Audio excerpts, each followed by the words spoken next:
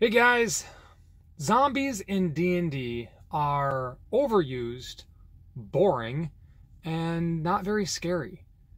And so I thought, what could we do to spice them up? And with heavy influence from Halo Combat Evolved, I have created a set of stat blocks for you that will be very reminiscent of the Flood. Welcome back to the Game Masters Academy. This is the show where we strive to help you make every one of your sessions great. Thank you for joining me. My name is Greg.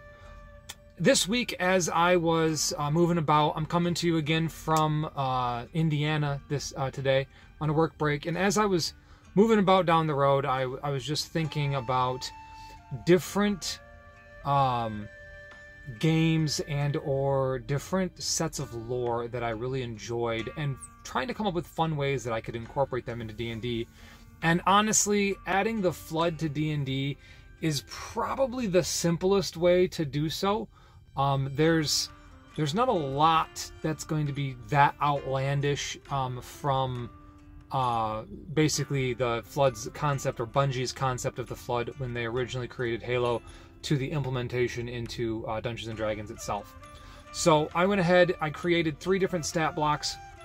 Before we get into all of that, I just wanted to let you know, the Game Masters Academy is designed as a way to help dungeon masters with combat encounters, potentially help players with either rules or with combat builds, things along those lines. And if you are watching and you enjoy this video, or it's something that you find you would like to add to your game and whatnot, I'd recommend giving it a subscription. I'll be releasing videos on Mondays and Thursdays. Thursdays I'm going to stick to the Combat Corner, which is our basically combat builds or encounter builds for 5th edition.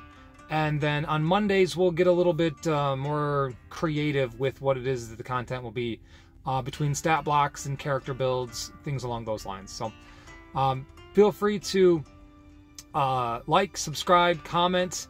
Let me know any different changes that you would have put in, or maybe there's something specific about the Flood that I forgot. Let me know in the comments. I try to respond to everybody that does comment, and I'd love to hear any ideas that you potentially have. With that all out of the way, let's get into the stat blocks that we have. Now, for those of you that have never played Combat Evolved, that came out when I was in college. Actually came out before I was in college. And there's this, I guess the easiest way of putting it would be almost think of it like zombies. But there's these little tiny parasites. So those little spreaders are these gross little things, about the size of a cat. And they run across the ground and the walls and all sorts of other stuff in a big giant swarm. They attack humans and or aliens. There's aliens in that game. That doesn't need to be that way in your D&D game for it to work. But they attack them. If they kill them, the humanoid rises back up almost instantaneously as a zombie monster thing with creepy tentacle arms, and runs at you and attempts to attack you. And then after a set amount of time, they morph into this big giant waddle blobby guy.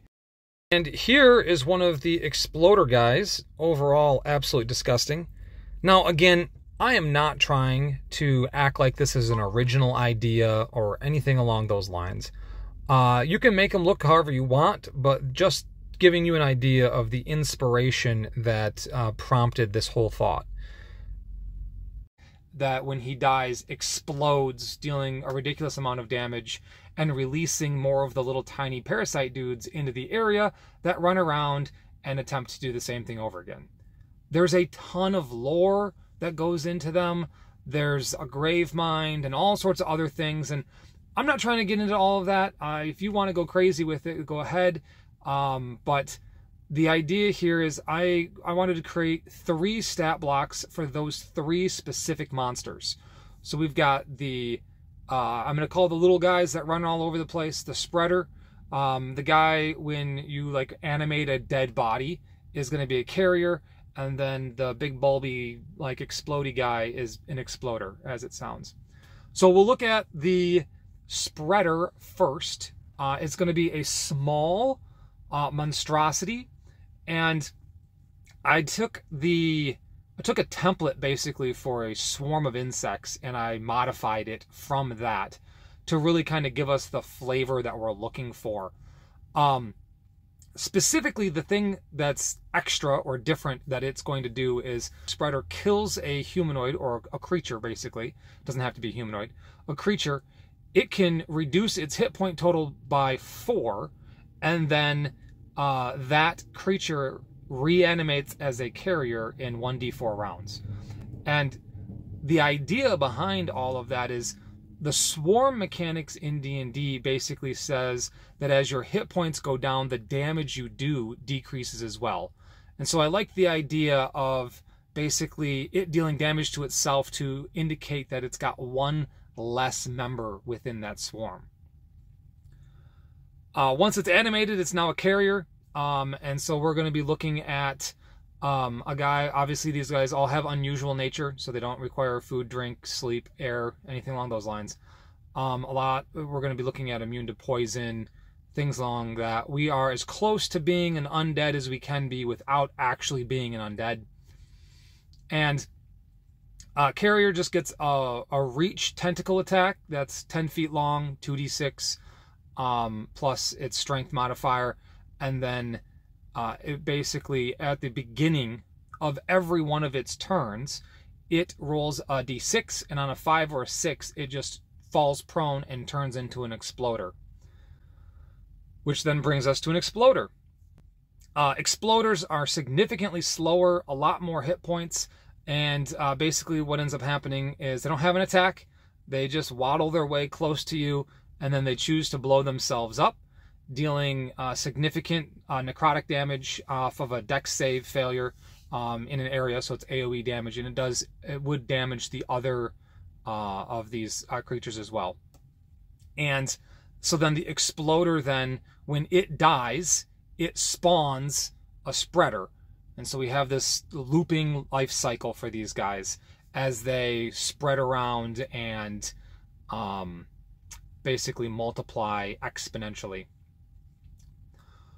So those are the 3 monsters. I have all 3 of their stat blocks set up currently on the Patreon. Again, if you're just watching for the first time, I'll put a link in the description. The Patreon is completely free. It's just an opportunity for me to be able to store PDFs and then be able to provide easy access for everybody to have them. For a side quest for this, I had 2 ideas that I liked. I'll kind of go through them both with you, but the first one is very just bland and boring, and it's basically one of the carriers comes into the city, small rural village or whatever, falls down, turns into an exploder. Now we've got spreaders everywhere, and it is obviously a disaster. These guys are going to be horrific against a commoner. Just the spreaders themselves do 4d4 damage. So not 40, 4d4 damage. So they're pretty much on a hit going to guaranteed kill somebody, which means you're going to get a guaranteed carrier come up, and you can see that this can start to completely destroy a town relatively quickly. Again, that kind of feels like the cheap way out. Alternatively, I like the idea of the party going off on a quest and looking for a specific item that works in your campaign. It doesn't really matter what it is. It's just a specific item. And they find it in an ancient ruin. And there's all these different descriptions on the walls. There's all sorts of different text for anybody that has some of the more rare languages that would fit in your campaign, whether that's Infernal or Sylvan or whatever. And slowly you start dropping hints that the area that they're going to is less a place of rest for something and more a prison where they have basically blocked off all of these creatures from existing in the material plane. We have this specific area that they have to go to. They're trying to get some MacGuffin for your particular campaign. And in doing this, they inadvertently open the doors and release this creature. Now, if we just put 1 or 2 of them around, it's not really going to be a challenge. The idea here is I want to include like 4 or 5 spreaders, like 3 or 4 carriers, and then have maybe 1 exploder that's just ready to go. And that means that we're going to be looking at this for a higher level party. So you're going to be looking at this for a party that's going to be, I would say, probably around level 8. You could go higher, but it becomes an issue with the ease of Force Cage and or Wall of Force to be able to contain this. And you really want to get this feeling of they need to stop everything, because if they don't, you know, terrible things are going to happen. The ruins that you're in need to have some sort of a humanoid here that, not one, but multiple. So whether that is a Dwarger clan, because we're underground, maybe this is the abandoned portion of a city that you specifically have set aside in your campaign, and the whole entire area is blocked off, and it's been blocked off forever, and no one really remembers why it's being guarded. It doesn't matter, but we need to have some sort of way that there's creatures that can be there, so that way the threat of spread and multiplying is relatively high, and we are then able to ensure that there is a sufficient threat that could potentially be posed on the party itself. So they go in, they inadvertently release the flood. The surrounding area is obviously the problem, and they have to slowly defeat this. And one of the things I like about this is less about the strength of the individual and more the strength of the, I guess, the swarm of all of them. And I think that's exactly how it's supposed to feel. And we want to make sure that we do a great job of ensuring that we give descriptions, and that we do a really good job of making these sound horrific and gruesome. You know, going into body horror with the caveat of ensuring that, you know, we've had this conversation through session 0, things along those lines.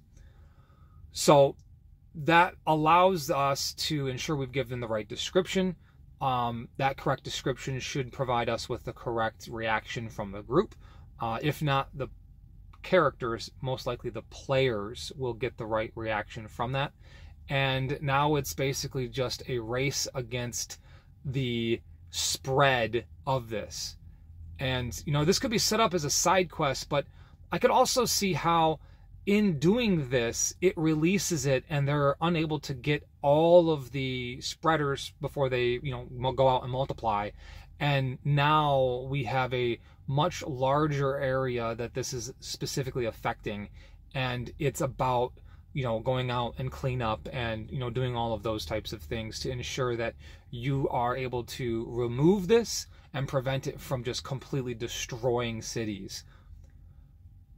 So that's the concept for the creature, as well as the side quest or tie-in to your main campaign that you can do here. The idea here should be that we provide the correct level of necessity for them to go fix this before it gets worse. And we have it set up with them at a slightly higher level. The creatures are like CR 1 and 3 and stuff like that, but with how easy they are to spread, we want this to be a slightly higher a slightly higher party, so that way they can stand the chance of this battle of attrition. Because if you put a bunch of swarms down, and then you put a bunch of carriers down, and then an exploder, you're very quickly getting into like a CR 15, CR 20 type of a combat. And potentially, maybe they just want to run away and do like a strategic retreat, have a bunch of ranged attacks hit it, whatever it is that they want to do. So that's the character. Like I said, swing through the Patreon, grab the PDFs, incorporate them into your game. Maybe this is something that's in an ancient ruin. Maybe it's something that has come from a meteor that crashed on the material plane, and instead of having them be monsters, you want them to be aberrations. Whatever you want to do to make it work for your game. I appreciate each and every one of you. I hope you guys have a great rest of your week, And as always, let's let the dice decide.